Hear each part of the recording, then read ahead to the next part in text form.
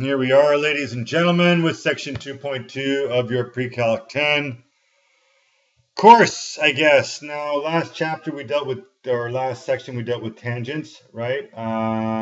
What did we talk about? Well, we talked about if this is your angle here, that's your right angle. This is your angle that you're looking at. This is your opposite. That's your adjacent. That's your hypotenuse. And we looked at the tan of your angle as being the O over A. All right.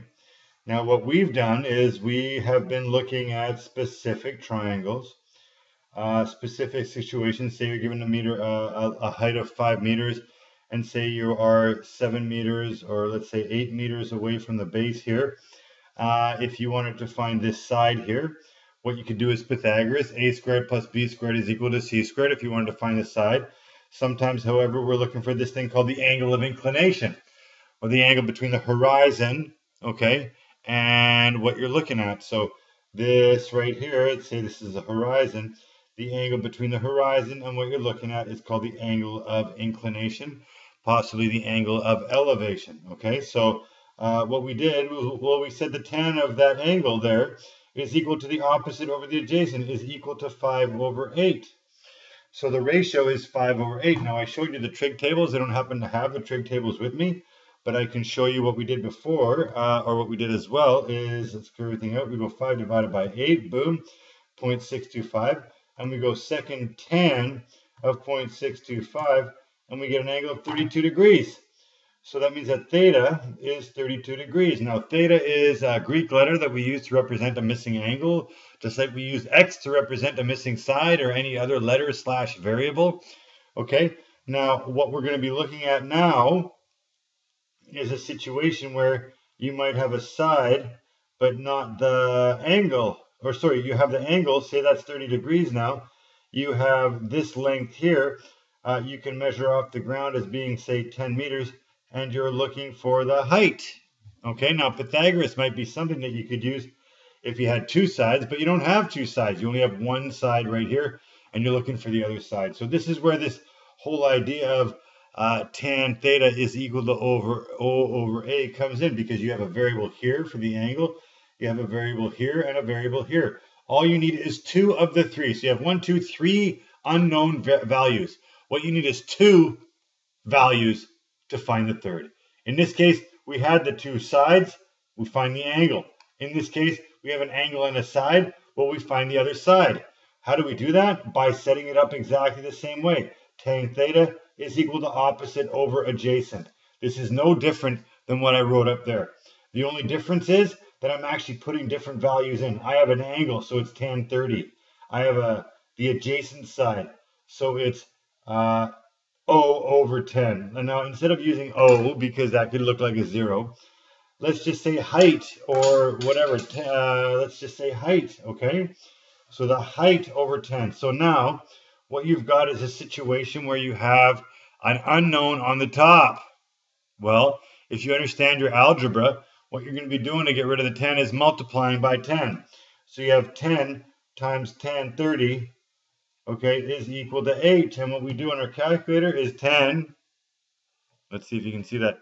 10 times tan 30 is equal to 5.77. Well, you know what? We're probably in the wrong thing. So what we need to do, no, we're in the right thing. See how you can have either R for radians or D for degrees.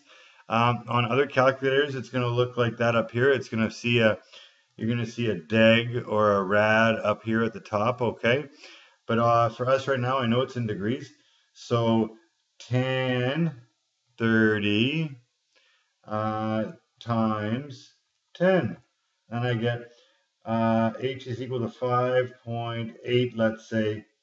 So you have a height of 5.8 right here. Boom. There you go. Okay. Now, there might be a similar situation where you are looking for the other side. So you might be given this as 30 degrees. Say this is 10 now. How big is this? Let's call it the base or X or whatever you want to call it.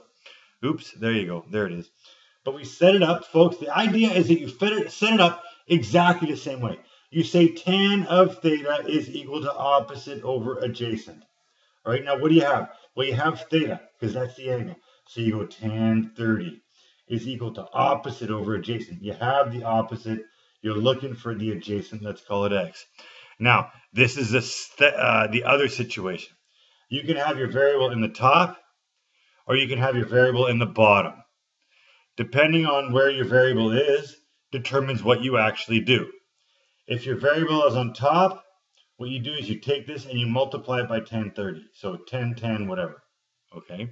If your variable is on the bottom, now there's a bunch of algebraic steps that we could follow, but I'm going to ask you to simply switch these. So what you're going to end up with is x is equal to 10 over tan 30. Now I don't care how you solve this, but you need to figure it out. Okay. So I'm going to go 10 divided by, and I'm going to go bracket tan 30. Boom, enter. And I'm going to close my bracket again. There you go. So it's 17.3. So that means that my base here is 17.3 right here. And does that make sense? Yeah, if you look at the drawing, that's got to be taller. This is have to be longer than that there. These are solving for sides using the tangent ratio. What you have to understand is that every single time, no matter what we did, look, here we're looking for the angle. I was given the two sides. So I just do the second tan button, right? So tan negative 1, what we do here is tan negative 1 of 5 over 8 is equal to theta. And that gave me 32 degrees, okay? And the tan negative 1 button is right above the tan button, okay? Here, we're looking for the height. Now, you have two situations. You're either going to have the base and you're looking for the height, so it's on top, or you're looking for the number on the bottom. So top, bottom, okay? Two different ways to solve. In this case, what you do is you multiply both sides by 10. And then what happens is you eliminate that. You end up with h is equal to 10 tan 30, which is what I have here. H is equal to 10 tan 30. And when you do 10 times tan 30, you end up with 5.8. The other situation is if you have the unknown or the variable in the bottom. Now, you can think about multiplying both sides by x, which puts an x over here and nothing over here because it canceled out. Then you divide by tan 30. You leave the x over here, and you have tan 30 on the bottom. I don't care what you do to figure this out, folks, but you have to understand there's two different versions, okay? And we will practice this in class. I hope that helps. Have a nice day. Come again.